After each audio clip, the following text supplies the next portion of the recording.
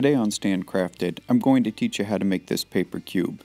It's a great way to build your craftsmanship skills of attention to detail and patience. The only material you'll need are 6 perfect squares of paper. Let's get started. Start by folding your square in half longitudinally. Make sure that you're very precise in lining up the corners, as precision is going to be the key to success with this project.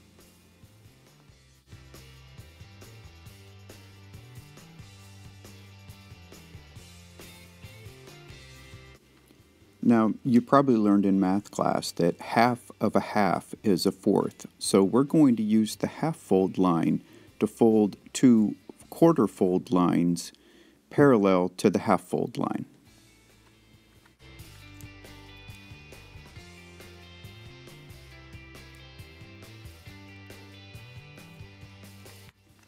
Now open the paper back up and starting in the bottom right hand corner, and make sure that it is always the bottom right hand corner. We've got to do the same thing every time. We're going to make 2 paper airplane folds. Make sure the first one is slightly off from the quarter fold to give you room to make the second one exactly in the quarter fold.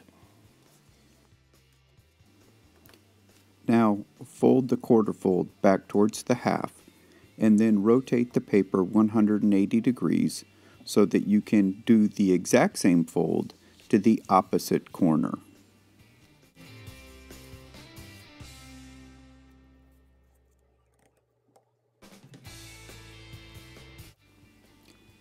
Now fold that quarter fold to the half fold to make a rectangle that is twice as wide as it is tall, and then fold the bottom right hand corner all the way to the top, again sort of like a paper airplane fold. This time though, we're going to do opposite corners to form a parallelogram.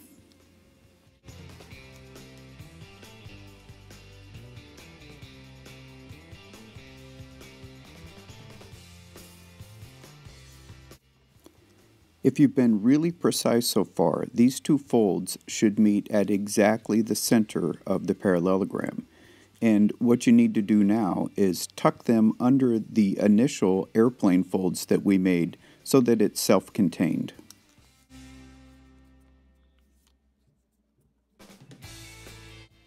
Now flip the parallelogram over and form a square by taking the sharper angle to the more obtuse angle.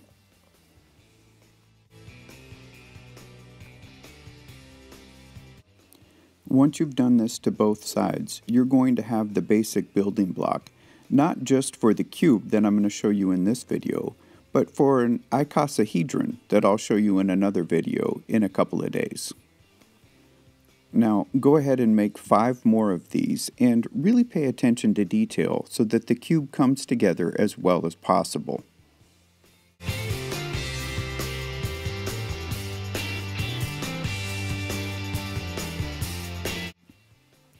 Okay, now let's build the cube.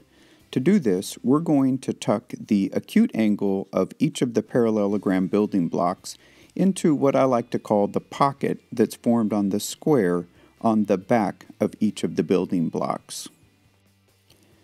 The reason that I like to use 3 different colors is as you're building this, if you tuck each color into another color, it's going to be the same on both sides of the blocks.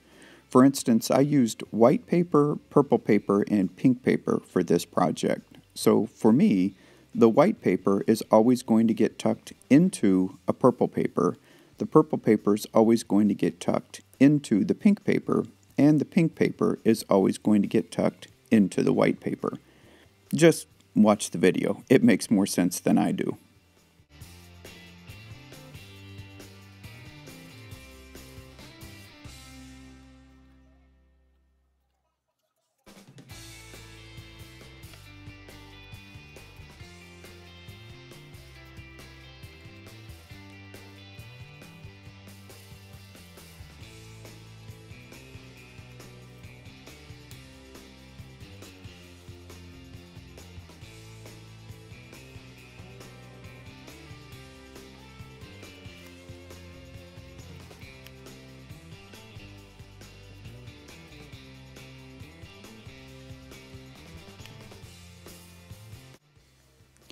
And there you have a perfect paper cube.